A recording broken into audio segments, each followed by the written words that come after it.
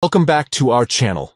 In today's video, we will guide you through the process of turning off notifications for story uploads from a specific contact in Telegram. If you're tired of receiving notifications for a particular contact's stories, we've got you covered. Let's get started with the full guide. Step 1. Open Telegram. Make sure you have the official version of the Telegram app installed on your device. Locate the Telegram app icon on your home screen or in your app drawer, and tap on it to launch the application. Step 2. Sign in if you haven't already. Enter your phone number and follow the verification process to access your Telegram account. Step 3. The Stories bar will appear at the top of the screen.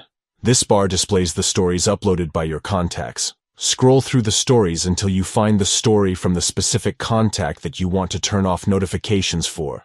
Step 4. Tap and hold on the contact's story. After a moment, a set of options will appear. Step 5. Among the options you will see, Don't notify me about stories. Tap on this option to turn off notifications for story uploads from this specific contact. Congratulations! You have successfully learned how to turn off notifications for story uploads from a specific contact in Telegram.